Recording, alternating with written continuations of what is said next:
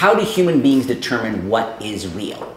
Now, one of the big ways we do is with our senses, particularly the visual sense in our culture. A lot of people is that whole seeing is believing thing, right? But there's another sense that we rely on even more to give the ultimate choice when it comes to deciding is something real or not. And that is the sense of touch. And that is what this trick is all about.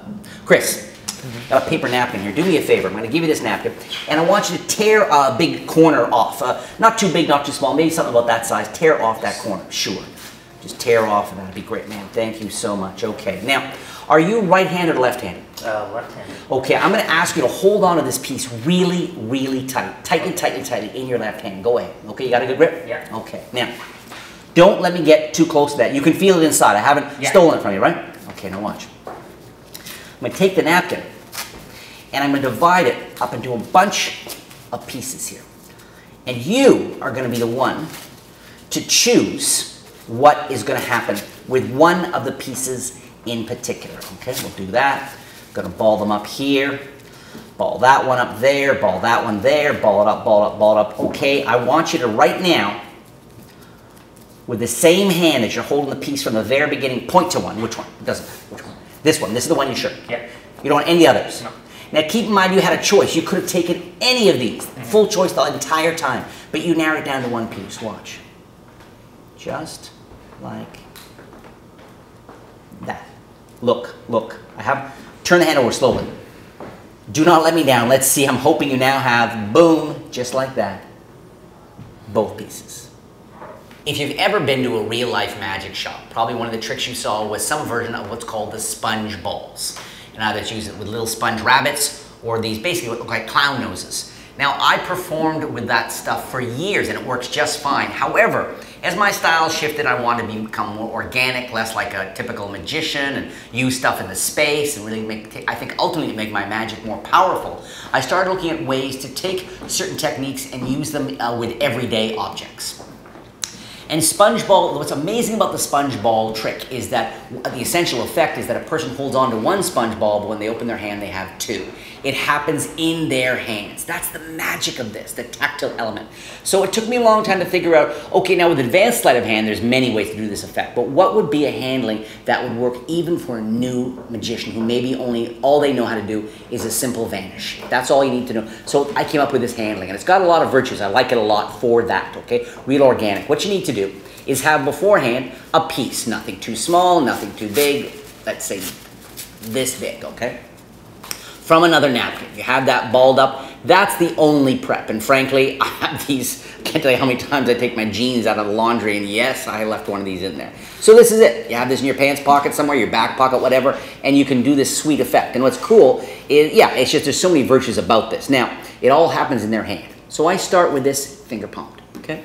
And I have this, and I say, let's try something here. It's going to happen not in my hands, because it's cool the magic that happens in my hands, believe you me. But let's try the magic in your hands. Key distinction there. And I asked the person to tear a corner off, okay? So Chris tore a corner off, okay? And don't get too concerned of how big is the corner, how small is the corner. They tear a corner off, which he's done, right?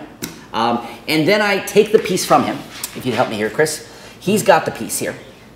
He's torn it off. I take it from him and I say, are you right-handed or left-handed? He says right-handed. I say, because I'm going to ask you to take this and hold it very... The reason I take it is to demonstrate that he's going to hold it tight in his hand. So I start to ball this up in my hand, adding the other ball right beside it. So basically I have these two in my hand from the very beginning, and I give them to him. All right? He holds on to them like that. So you have this beautiful time lapse now. He is there. He's going to hold on to them for the whole thing.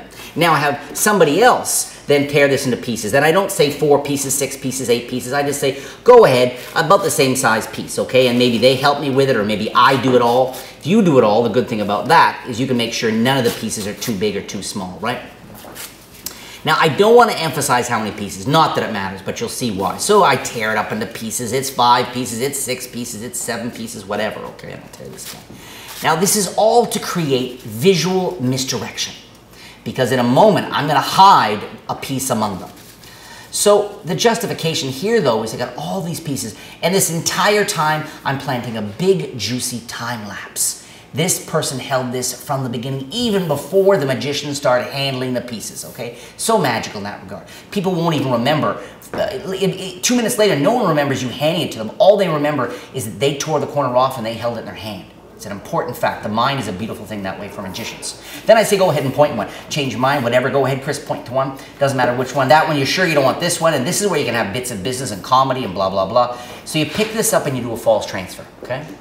Now, any false transfer that works for you is really all that matters. Here, I'm just doing a standard. It's in finger palm. I pretend to put it in the hand and close my hand over it. Okay. Now, the reason why I love this ending is because I do this, and then with the piece palmed, I gather up all these and say, and you could have chosen any of these. Now, nobody's going to go with an eagle K99. There were 6. I think there's 7 now. Not that moment. So you go, could have chosen any of these. You can put these in your pocket, or you can just push them off to the side. No one. You come over here and really play this up. Sometimes I'll even do this. I'll say, hold on tight. It's happening. And I'll fake transfer it back. It adds so much. People will swear they saw it there a moment ago. Let that really sink in. Maybe you put a handkerchief over there or a dead mermaid, whatever. They're there. You ask them to turn over their hand, and boom, they open up. And they've got the 2. And this is the kind of thing that in the hands, particularly of a woman, women are more expressive than men. When a woman opens up her hands and finds those 2 in her hands, she often screams.